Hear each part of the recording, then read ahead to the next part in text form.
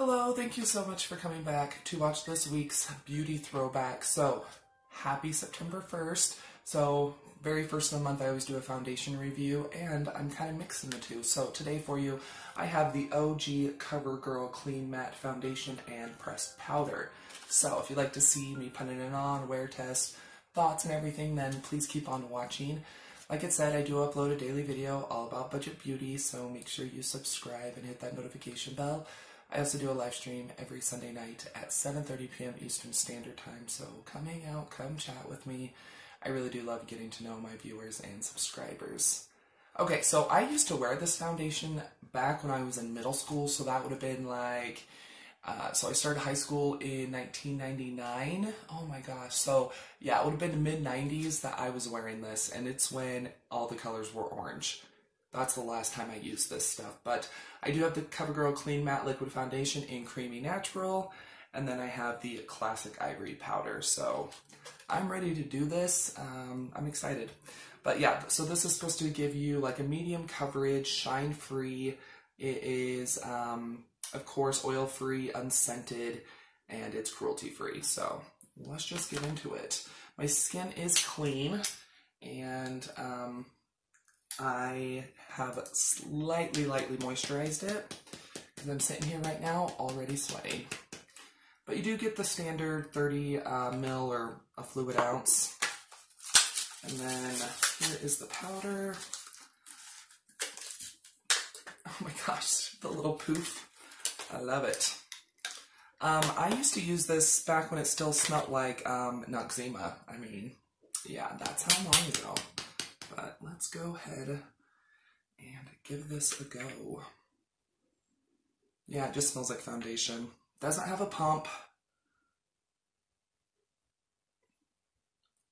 So I'll put about that much out onto my hand. And we'll just go ahead. Hope this color isn't too light. I'm trying to do better at making sure I'm trying to get shades that kind of match. So, okay, so I am breaking out a little bit. Just the way things are right now, so let's see if it will do a little bit of coverage, but let's see. Just gonna use my little Yo Twin Puff.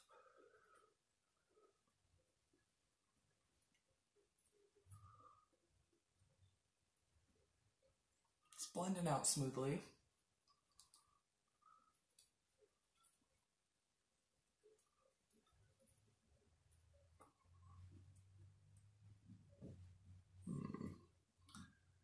I'd say this right now is like light coverage.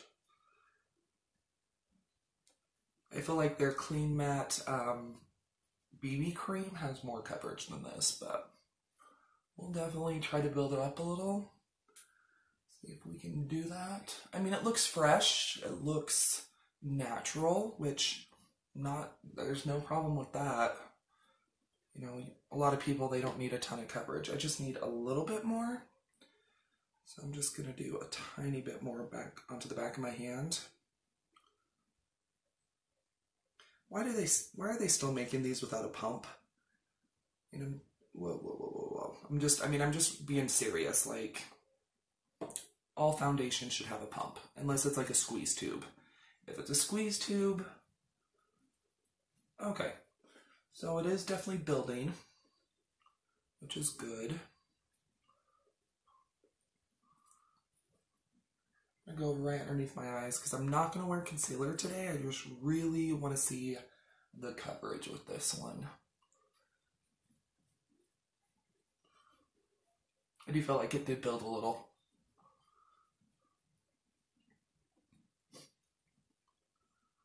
Okay. So yeah, I think it is looking pretty nice. I do think it's about a medium coverage right now, which is good. But this is what it's looking like. Yeah, I think it looks pretty nice, honestly. It's not looking cakey. It looks pretty natural, so. Okay, so I'm going to go ahead and use the poof to set my T-zone area. Ooh. Little light, but it's okay. I look crazy. Okay, I'm just gonna grab my powder brush and get this knocked off.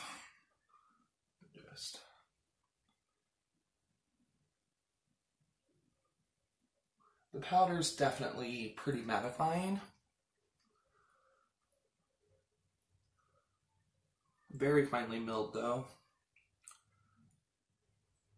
A little bit of kick up. I think it's looking pretty nice.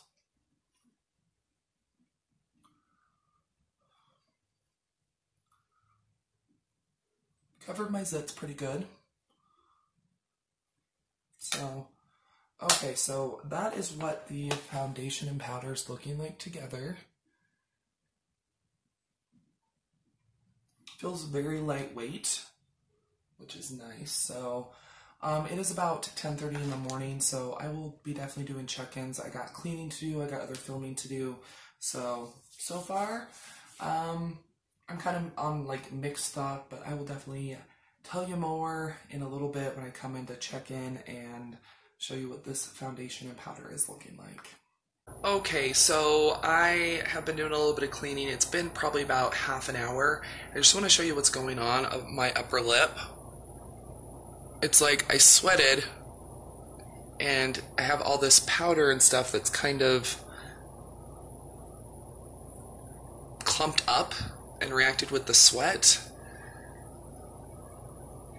It looks really bad, so I'm gonna try to like, yeah, that's bad. Anyway. Hello, so it is currently 7:50 in the evening, so I've had this foundation and powder on for almost 9.5 hours.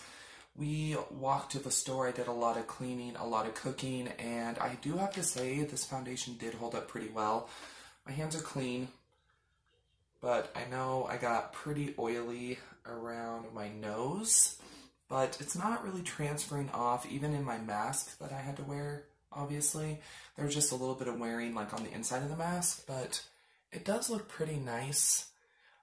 Some pros and cons with this foundation. It did keep me pretty matte, I think. But like I showed in the earlier little clip, the minute sweat kind of interacted with that powder on my upper lip, it just kind of turned it gummy. I was able to kind of rub it, and it did dissipate and go away.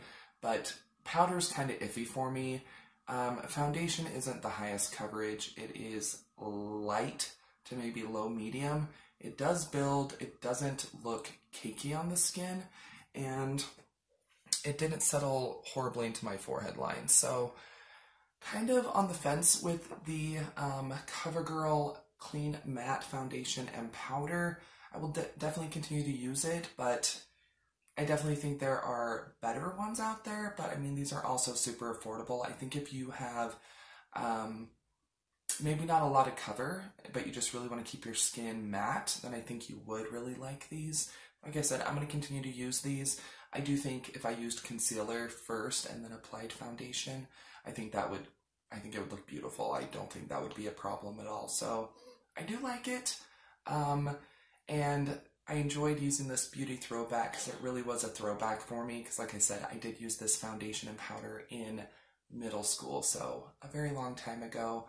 And it is better from what I remember, like now. So, but yeah, it's not a bad product. It's just, you kind of got to work with it. Don't go overboard on the powder, and just don't expect a ton of coverage with the foundation. But besides that, it's not a bad foundation and powder, and it did keep me very matte, but not in a dry, cracky, crepey looking way, but sweating, hot, and my skin looks really nice for it being almost 10 hours of wear. So not disappointed, just I gotta definitely tweak some things a little bit. But anyway, I hope you enjoyed this month's foundation review and like demo and everything. And I also hope that you enjoyed this week's beauty throwback. If you did, go and give the video a thumbs up and share it. Leave a comment down below. What foundation did you wear when you first started wearing makeup? I would love to know down below in the comments.